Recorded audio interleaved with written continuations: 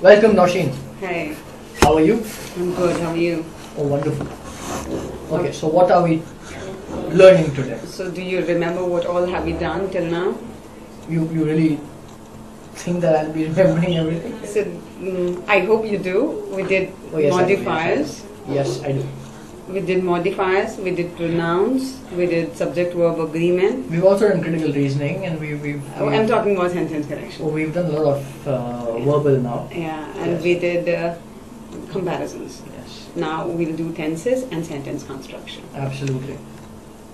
Okay, so before we begin with the tenses, it's very important that we understand verbs.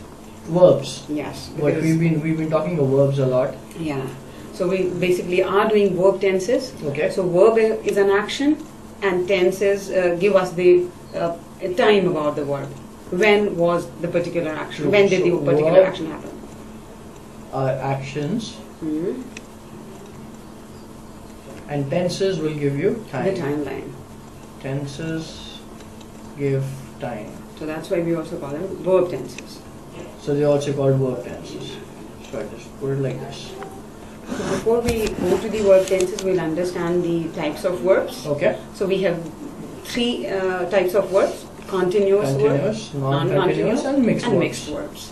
Yes. So continuous verbs are those verbs with which you can use ing. So We can go to the next slide. It's written there. ing type. Yeah, So we'll go to the next slide. yeah. Basically, these are the physical actions. Okay. That means these are those actions that you can see people doing. Which you can see people doing. Yes. Okay. You can see people doing. Which you can see somebody doing. Right. Yes. So, for example, we have to run, to walk, to eat, to fly, to say, to touch, etc. Okay. So all these actions are those physical actions. These are all physical actions which Yeah. you can actually see. Right. And they So are continuous verbs. that's right. A lot of students make mistake of spelling continuous as well. So just make sure that you get this right as well. Yes. So what you can do is, in this type of verb, what we do, we can use any form of tense with this. Mm-hmm. As in, I eat dinner every day, Yeah. and I'm eating dinner now. Mm-hmm. We use eat as in simple tense, Yeah. and we use am eating as in continuous tense, as As in a ing. continuous, yes. This is simple tense, this is continuous tense. Yes. Right? Right.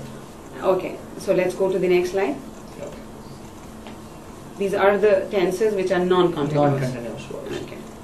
And non-continuous verbs are those verbs which you cannot see people doing. Which you cannot see people doing. No. You cannot see somebody doing. Right. And abstract verbs, possession verbs, and emotion verbs are non-continuous verbs. Okay. As in to be, to want, to cause, to seem. To need, to Yeah, care, to so these contain, are to owe, Abstract, Yeah. and in possession verbs. to possess, to possess, to own, to belong, Right. And in emotion to verbs. love, to hate, to dislike, to fear. Right. Perfect. So what we cannot do here is that we cannot add ing form to this type of verb. Okay. As in, he wants a drink is right, but he is wanting a drink now is wrong.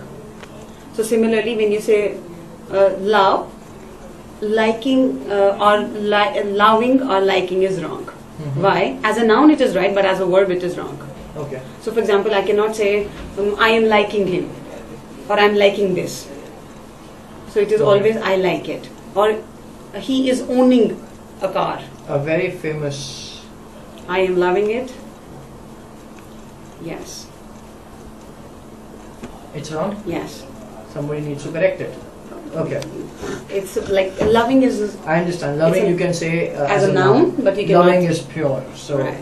so loving can Loving be a is a noun. great feeling. Loving is a great feeling. So using loving as a noun. Yes. But when you say I'm loving it, Right. loving it's incorrect. So similarly, we say possessing, owning, belonging. It's belonging to him, or it is he is possessing a house. That's all those verbs are wrong. I am quite sure that most of the students will be making tremendous mistakes here. Yes, yes. That's So- why we have picked it up here. So does GMAT actually test this? When you have to choose between ing verb and infinitive form of verb, so they always students always know that prefer without ing, but they don't know why prefer without ing word. So that's why we have taken it here. So And plus uniform in will be tenses, coming later, yes, just in case. once we do tenses, they will actually tell you why have we picked it up.